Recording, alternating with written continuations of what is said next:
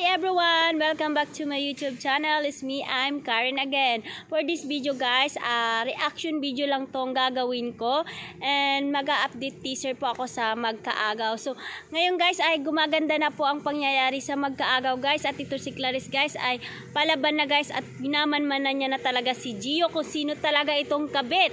So, naka-suspense guys ang pangyayari dahil andyan lang sa paligid niya si Beron. So, si Beron guys ang kabit ni Gio at walang kamalay-malay si Clarice. So, ayan guys, ang aabangan natin sa update sa teaser kung ano ang mangyayari. So, ito guys, si Beron at ini-imagine niya si Clarice kung anong pinagsasabi niya doon at sa kanya lamang si Gio at ini-imagine niya na ginungud niya talaga si Clarice doon sa cake. So, ang sabi ni Clarice, bakit po kayo nakatulala at hindi kayo makapagsalita? At sinabi ni Beron na tara kumain na lang tayo Clarice ng cake. So ayan guys ang pangyayari at ito naman guys si Clarice inaabangan niya si Gio kung sino talagang higad na yan na kabit ni Gio. So ayan na guys, palaban na talaga si Clarice ngayon at pinupunterian niya talaga kung sino ang kabit ni Gio. So nag-usap sila dahil ayaw niya talagang masira ang kanilang family at para sa future ng kanilang anak guys. So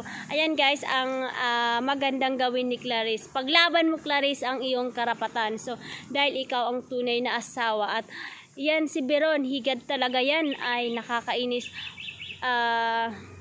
Gagawin niya talaga guys ang kanyang plano na makuha niya talaga si Gio. So ayan guys, at ito naman si Clarice guys, nandun sila sa kotse ng kanyang kaibigan at sure talaga siya na aabangan niya si Gio at ito lang hindi niya pa nakikita kung sino talaga itong kabit. So sinabi niya lang sa mama niya na sumama si Gio sa kanyang kabit. So ay nako, na-disappoint na naman ito si Clarice guys at nalulungkot kasi nga yun na nga. So ito may pangyayari guys, mayroong event na talagang nandun din si Beron, nandun si Clarice at si Gio sa event na yun. So yan ang aabangan natin guys. So itong tatlo na to ay magkaharap-harap. So ano nga ba ang magiging reaction guys ni Beron, ni Gio at ni Clarice? So ito naman guys, si Gio ay tumawag doon sa tito niya at sinabi niya na andyan si Clarice at iniisip niya na sinusundan talaga ito si Clarice. So ayan, kasi imbitado din ito guys si Clarice doon sa party. So talagang iniisip niya na siya ang pinupunteriya ni Clarice. So ayan guys, so dapat lang kasi nga ito si Clarice guys nagtataka kung sino talaga itong kabit, pero wala siyang kaalam-alam guys na si Beron talaga ang kabit. Andyan lang sa paligid niya at nilalason siya nito at sinasabi pa ni Beron na dapat lang na ipaglaban mo si Gio, wag kang gumaya sa nanay mo na inagaw yung asawa ko. So pero sa tutuusin guys, hindi yung mama niya ang nag-agaw sa asawa ni Beron. Kasi alam nyo guys, ang pangyayari sa Magkaagaw, talagang pinili ni Beron ang kanyang karir para iwanan yung asawa niya. So sino ngayon ang may kasalanan? Siyempre si Beron kasi chinoice niya guys na piliin ang karir kaysa asawa niya. So ito namang asawa ni Beron guys